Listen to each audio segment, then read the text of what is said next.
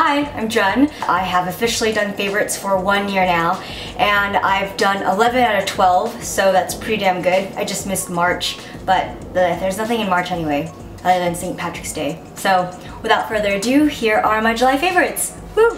In the summertime, I tend towards earrings instead of necklaces and rings. Like, I'll wear necklaces and rings, but my first choice are earrings because they kind of stay out of your way and they're a good way to kind of just add a little bit of gleam to your face.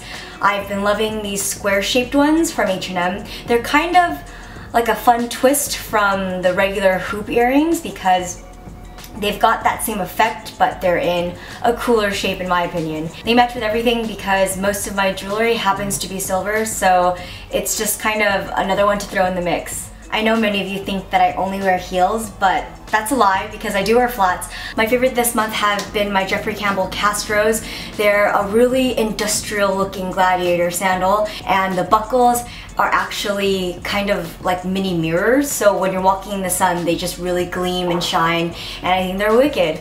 As for sizing, when I first got them they were a little bit snug, like my pinky toe kept on chafing, but after 5 to 6 times of wearing it they have stretched out and they're one of the most comfortable shoes that I own, so I would say they're true to size. Next up, I've got my fly white sunglasses. I really like them because they're rounded. I have been loving either rounded sunglasses or squared, and these are a really fun pop of white to add to any outfit. They've got a really cool, fresh, funky factor, and they're kind of reminiscent to Wonka circa 2005, but I think it's fine because I'm not a middle-aged dude, so I don't think I look exactly like it. When I went to Canada last month, one book that I devoured was Memoirs of a Geisha. It's a really fast read with great plot development. I think one of the reasons why I couldn't put it down was because it was written in such a clear and concise way. There are a few words that need defining, so you can just kind of get lost in the book. Basically, it's an easy read. So here's a quick summary.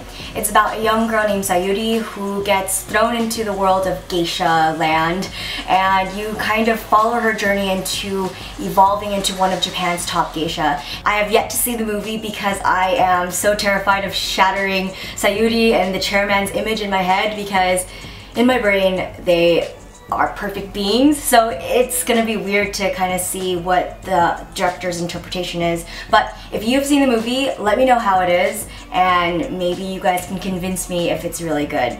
Here's a vintage find that I've been wearing non-stop.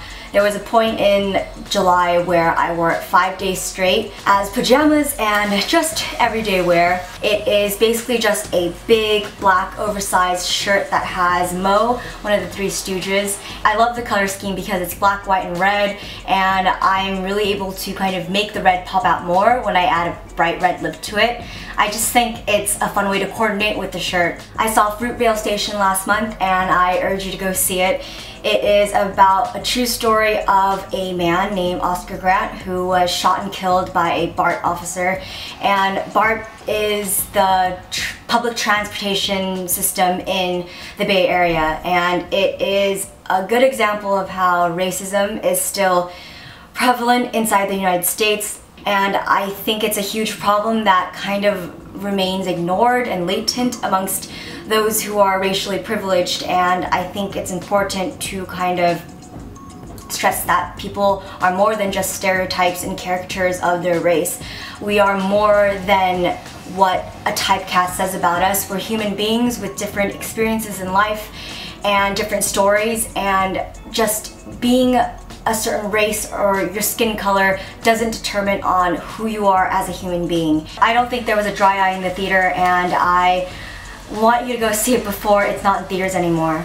I have a music playlist for you. I made a summer playlist when I was working with MTV Canada, so I'll put the playlist in the description box below. Lastly, I wanted to give a shout out to Julie, who wrote me this great letter and gave it to me at my flea market.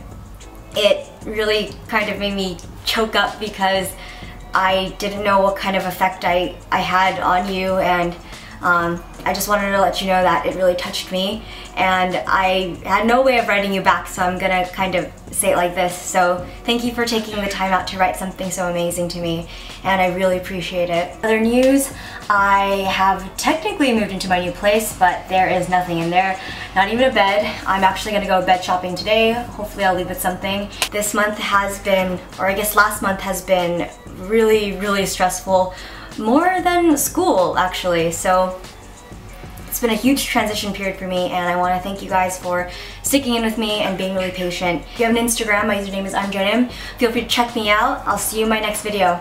Bye.